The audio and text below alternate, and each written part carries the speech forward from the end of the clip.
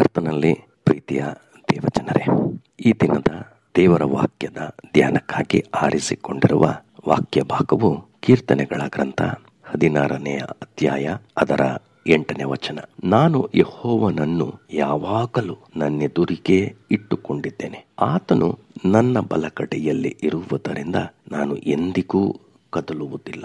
ಆದ ಕಾರಣ ನನ್ನ ಹೃದಯವು ಹರ್ಷಿಸುತ್ತದೆ, ನನ್ನ ಮನವು ಉಲ್ಲಾಸಗೊಳ್ಳುತ್ತದೆ, ನನ್ನ ಶರೀರವು ಸುರಕ್ಷಿತವಾಗಿರುವುದು. 8-9 ವಚನಗಳನ್ನ 16ನೇ ಅಧ್ಯಾಯದಲ್ಲಿ ಓದಿಕೊಂಡಿದ್ದೇವೆ. ಪ್ರಿಯರೇ, ಪ್ರತಿಯೊಬ್ಬರಾದ ನಾವು ಪ್ರತಿನಿತ್ಯ 8ನೇ ವಚನ ನಮ್ಮ ಜೀವನದ ಆಧಾರವಾಗಿ, ನಮ್ಮ ಜೀವನದ ಶೈಲಿಯನ್ನಾಗಿ ರೂಢಿಸಿಕೊಂಡರೆ ಅದರಿಂದಾಗುವ ಫಲ 9ನೇ ವಚನದಲ್ಲಿ ನಮ್ಮೆಲ್ಲರಿಗೂ ಲಭ್ಯವಾಗುವುದರಲ್ಲಿ ಸಂದೇಹವಿಲ್ಲ.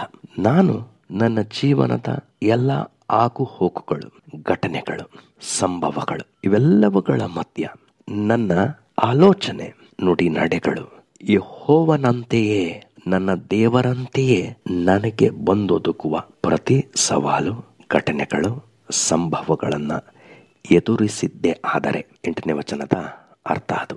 ನಾನು ಯೆಹೋವನನ್ನು ಯಾವಾಗಲೂ ನನ್ನ ಎದುರಿಗೇ ಇಟ್ಟುಕೊಂಡಿದ್ದೇನೆ. ಅಂದರೆ ನನ್ನ ಜೀವನಗಳಲ್ಲಿ ಸವಾಲುಗಳಾಗ್ಬೋದು, ಸಮಸ್ಯೆಗಳಾಗ್ಬೋದು, ಪ್ರಶ್ನೆಗಳಾಗ್ಬೋದು, ಯಾವುದೇ ದಿಕ್ಕಿನಿಂದ ಯಾವುದೇ ಸಂಭವಗಳು ಸಂಭವಿಸಿದರು ನಾನು ಅದನ್ನು ಎದುರಿಸುವುದು ಹೇಗೆ ಅನ್ನೋದನ್ನು ಕೀರ್ತನೆಗಾರನು ನುಡಿಯುತ್ತಾ ಇದ್ದಾನೆ.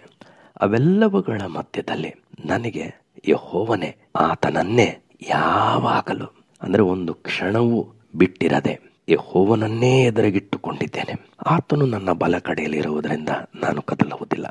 ಪ್ರಿಯರೇ, ನಮ್ಮ ಪ್ರತಿನಿತ್ಯ ಜೀವನದ ಆಗು ಹೋಗುಗಳು, ನಿಮ್ಮ ಮನೆಗಳಾಗಬಹುದು, ಕೆಲಸದ ಕ್ಷೇತ್ರವಾಗಬಹುದು, ಸಂಬಂಧಗಳಾಗಬಹುದು, ನಿಮ್ಮ ವಿದ್ಯಾರ್ಥಿಯ ಜೀವನದ ಪ್ರತಿನಿತ್ಯ ಕಲಿಕೆಗಳಾಗಬಹುದು, ಅಥವಾ ನೀವು ಇನ್ಯಾವುದೇ ಕ್ಷೇತ್ರದಲ್ಲಿದ್ದರೂ ಸವಾಲುಗಳ ಮಧ್ಯದಲ್ಲಿ ಹೇಗೆ ಎದುರಿಸಬೇಕೆಂಬುದನ್ನು ಕೀರ್ತನೆಗಾರನು ಅದ್ಭುತವಾದಂಥ ಒಂದು ಸಲಹೆಯೊಂದಿಗೆ ನಮ್ಮ ಮುಂದೆ ಬರ್ತಾ ಇದ್ದಾನೆ.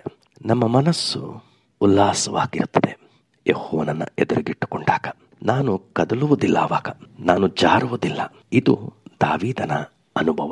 ಈ ಸಾಲನ್ನ ಯೇಸು ಕರ್ತನು ತನ್ನ ಜೀವನದಲ್ಲಿ ಅಳವಡಿಸಿಕೊಂಡಿದ್ದಾನೆ ಎಂದು ಪೇತ್ರನು ಅಪೊಸ್ತಲರ ಕೃತ್ಯ 2ನೇ ಅಧ್ಯಾಯದಲ್ಲಿ ತನ್ನ ಶಿಲುಬೆಯ ಮರಣ, ಅದರ ವೇದನೆಗಳನ್ನು ತಿಳಿಸುವಾಗ 25ನೇ ವಚನ, 2ನೇ ಅಧ್ಯಾಯದ 25ನೇ ವಚನದಲ್ಲಿ ತಿಳಿಸ್ತಾನೆ. ಕರ್ತನು ಯಾವಾಗಲೂ ನನ್ನ ಎದುರಿನಲ್ಲಿರುವುದನ್ನು ನೋಡುತ್ತಿದ್ದೆನು. ಅಂದರೆ ಶಿಲುಬೆಯ ಮರಣ ಘೋರವಾದದ್ದು.